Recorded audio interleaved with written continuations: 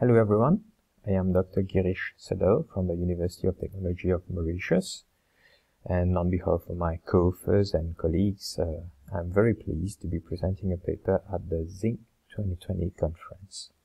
The paper is entitled An Evolutionary MultiLayer Perceptron Algorithm for Real-Time River Flood Prediction.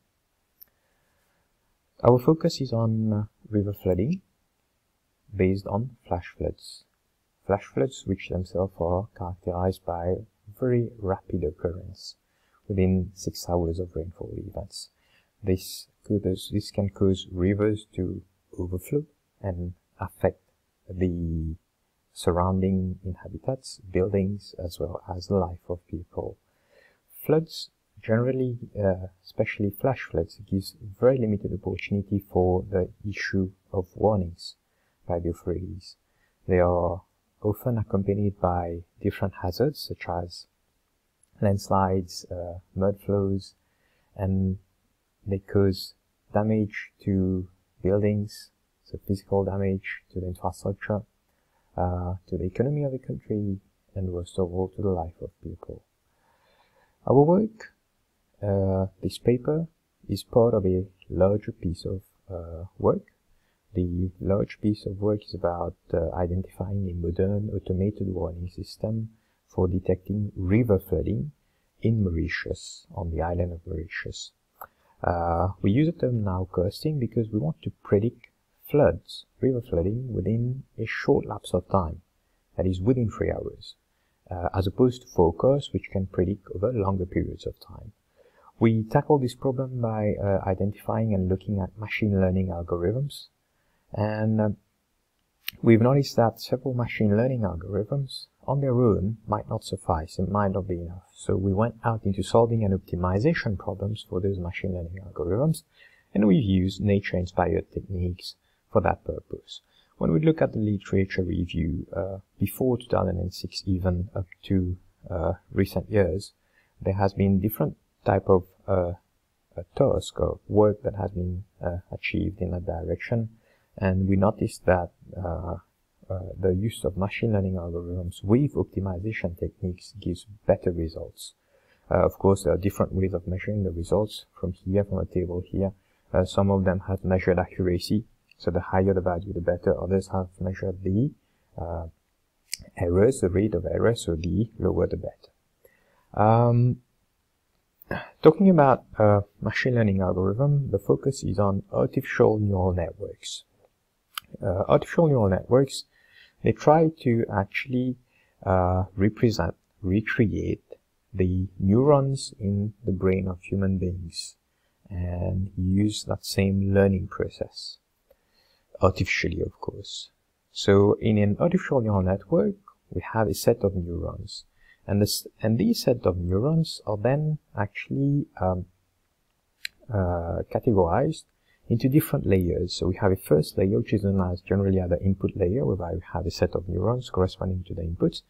We have a set of hidden layers between the input and the output layer, and we can have more than one hidden layer, which itself would consist of a series of neurons, and of course the output layer. Now this whole architecture, this whole set of configuration is itself quite complex. If we get it wrong, of course, we get a model which does not predict accurately. Now, on top of that, we also have the training of the model. So how do we come up to a prediction model?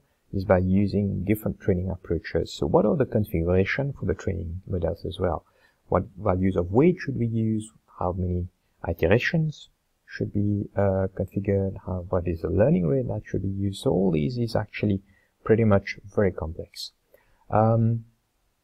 So what we tried to do is we've used nature-inspired algorithms in trying to solve this configuration problem, in trying to come up with a solution with a set of parameters for an appropriate artificial neural network.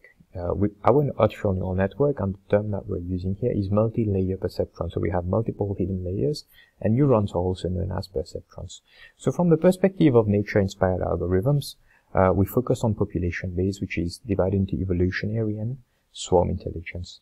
So genetic algorithm is what we've chosen, together with a BAT approach, together with a BAT algorithm, which is under swarm intelligence. The genetic algorithm focuses on the aspect of finding a best set of configuration. What I mean by this is that it starts with a initial population, compute their fitness, the process of selection, crossover, mutation, and compute fitness again. So we have a second generation. It repeat that whole process again, and on and on and on until we have the best set of the population. So this is what we've used for configuring the architecture of the multi-layer perceptron. The BAT algorithm, on the other hand, is based on collective intelligence of microbats. Those microbats usually they go and look for food. That is, they try to find their prey, which are very small, tiny insects, in complete darkness, in complete night darkness, and they collaboratively search for that specific prey and identify them. So again, so they can actually work together to define a set of predefined configurations for a neural network, as well as for training the network. So we've used both approaches. Now we've used them in the following order. Of course, we've created an optimized multi-layer perceptron, which is based on trial and error. We've used an MLP with genetic algorithm only, so we applied genetic to derive the configuration. We've applied third one, BAT algorithm to the MLP to again generate the possible, the best architecture and training configuration. And then we came up with our novel approach, which is in MLP, which is based on BAT. And both the BAT and the MLP are further optimized with a genetic algorithm. Of course, we ran a set of experiments.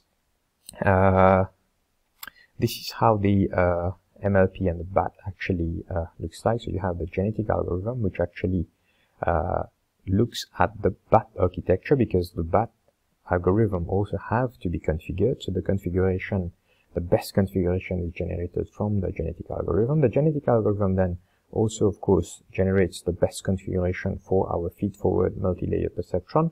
And the feed-forward multi-layer perceptron uses the configuration, the result of the BAT for training. And then, of course, we have a prediction model, which can be used for testing the results and finding out the possibility of a flash flood. So the experiments, we've conducted experiments to actually evaluate all four approaches, and for that we've used a data set of Furquim, which has measured the level of water in a river over a lapse of 1 minute over 2 days, representing 320 readings. And of course, it classifies it into 1, 2, 3, 4, 5 clusters. So high increase has the possibility of creating a flash flood if we know the height of the riverbanks. Now, we've also compared our result with that of the approach used by Furquim. Furquim uses a traditional MLP and different other approaches like SVM, etc., linear regression.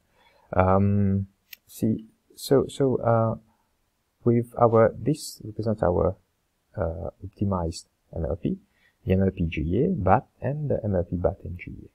For a window size of 5, from 5 previous reading, we can notice that there is an increase in accuracy. We are predicting the height of water in the river, and we are using prediction accuracy. We are measuring in percentage. So we've reached 80%, and around 80%, and we have both the raw attributes and the process attributes. When I say raw attributes, we use the values as is. When we say process, we've actually used the mean of all the values that we have. And when we look at a window size of 10, with 10 previous reading, we have even better result, around 81%. Here, using BAT and GA, for a window size of 10, the BAT did not perform as expected. There was some underfitting here, and these two are very close, MLP-GA and MLP-BA-GA. But nevertheless, we've noticed an increase in prediction accuracy. So looking at the training time and the prediction time, so when the model is trained, all 4 models in seconds would take the following values accordingly, so up to 175 seconds, apart from the MLP-BA-GA, which is taking around 3.7 up to around 4 hours of training time. So this is quite significant. Why? Because we are running 1, 2, 3 algorithms on top of the data which is being fed into the training algorithm, into the algorithm. Of course, when it comes to prediction, we don't have a very large difference here, so it's pretty much straightforward. Now, how do we deal with the this very long training time? We have the data which are collected, and we have the algorithm which is trained, and all this is actually being done offline. So once we have a model which is ready, then we deploy the model in a web service approach using a REST API, which can then of course be accessed by different consumer devices, mobile apps, web apps, etc., etc. Now, over time, when data would be collected from rivers, of course, they can be further used, so it can be used to retrain a model, but still using an offline approach, and then the new model can then be deployed. So this solved the training time approach, the issue with the training time. So we've seen that the MLP-BA-GA, to conclude, has an increase of around 7% in prediction time, which we believe is quite appropriate and very important when it comes to flash flood prediction for rivers. We've given careful consideration to training time, so we use an offline training approach. And our next step is to look at recurrent neural networks instead of a traditional MLP, because RNN are actually more appropriate for time series data, and our data is time series. So we also had 2 questions from the TPC. The first one, which focuses on whether it can be applied in smart homes and the use of sensors. Yes, our project is based on a series of sensors which collects data from rivers. Like we said, this one focuses on height, so height is 1. Flow is number 2, that is the rate of flow per unit time, the humidity, and a series of other sensors, right, which follows a wireless sensor network approach, are collected and then, of course, captured on our system in a database and then used for training. That's one. Can this be used in a smart home ecosystem? Of course, yes, it can be used in a smart home ecosystem. Think about a smart home whereby we try to predict the electricity consumption, so we don't want to go beyond a particular threshold. So this approach can be used to collect data from different appliances and how they are being used, and then the prediction can be made into whether there might be an overuse, we might reach a threshold or go beyond that threshold. That could be applied to a series of houses in a city, so that can help at city level. We can talk about smart cities. We can also talk about offices or offices whereby offices which wants to actually reduce their carbon footprint. So again, that could be applied into electrical power consumptions. There are various other applications as well. So the second question is potential for future research and the real application of the solution. So we are focusing on designing the wireless sensor network, and then to get the sensors in rivers, close to rivers, so that we can capture that data, right, and actually bring that data to the authorities in Mauritius, so that they can issue warnings, especially when we have rivers that are actually going out of their beds. So there are a series of different areas, locations around Mauritius which can benefit from this, especially when we have heavy rainfalls. So thank you very much. I hope this presentation has given you an insight into the work that we have done. I'd be glad to answer any questions or reply to any of your emails, and hope that you enjoy the conference. Thank you very much.